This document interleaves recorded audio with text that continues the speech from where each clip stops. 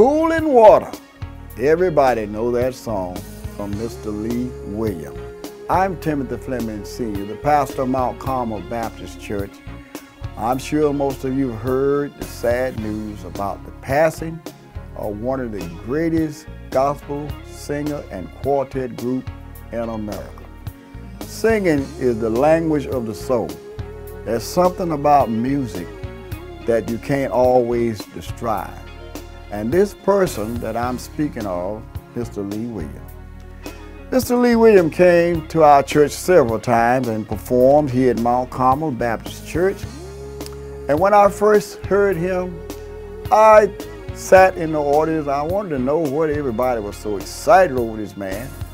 I was sitting in the pulpit, never will forget it. And I leaned over to one of the announcers. I said, boy, he's act like he's not doing nothing. He's just singing so still, no movement.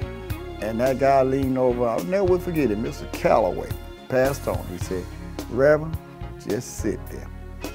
I said, sit there, just wait. And I kept sitting. After a while, this guy began to start so slow. And he kept moving. Then I started looking. He kept going a little higher. And before I knew it, people were running all over the place, and I was standing up about to take off too. This is the great Lee Williams, one and only. There was never one like him. Down through the years, we have hosted a lot of programs here. But that night, he really shocked me with Cooling Water, and several others never would move, would just stand there. I saw a preacher like that once, would never move, but he could just rock a church to pieces. He was a man, had movements without moving. What you think about that? He didn't move, but had movements in his voice. Oh, we're going to miss. We've lost another great one, Joe Lagon. Now we have lost Lee Williams. But he's up in heaven singing Cooling Water. He's up there where the water flows, that's chilly and cooling water, but by the river of life, where there's a tree of life, singing. I'm sure when we get to heaven, we're going to hear him singing Cooling Water.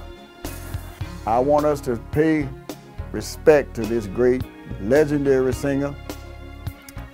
With all due respect, he deserved whatever we can say good about this man, and he held up until the end. He didn't switch over, he didn't change, he kept up with gospel music, and he didn't try to imitate nobody else. He was himself. And there's one thing you can't do. You can't beat me from being me. When you are yourself, can't nobody imitate that but you. God bless you, and I hope that we'll remember him in history. And I always said, I think God allowed the black man to come to America to redeem the world with his music.